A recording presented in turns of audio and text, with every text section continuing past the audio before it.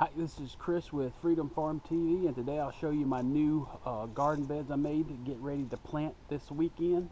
It's early February here in Georgia, but it's so warm this year that spring is basically sprung in February. So we're going to get lettuce and kale and spinach and greens in the ground this weekend. Hopefully we'll get an early crop, and I'll show you my little garden beds that I planted on contour to catch some rainfall.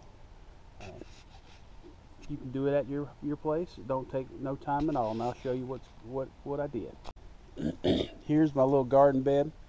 It's a 4-foot double reach, which means I can reach in from this side and reach in from this side.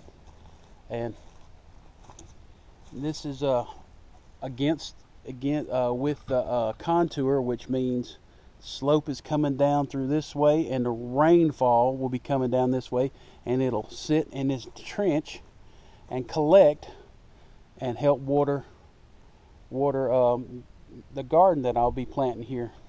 And as you can see, I hadn't planted this spot in years, but as you can see, you can still see some of the mulch that I've been using to mulch this area for years now, trying to build soil here.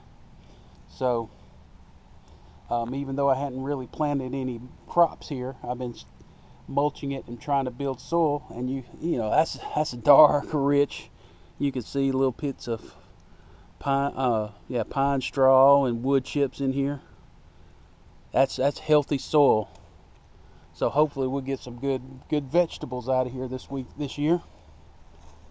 And you can see here I remulched the bed again of my little hugel, what was left of my hugel, that basically all the wood is already composted and decomposed and settled down, and I'm gonna be planting this weekend also.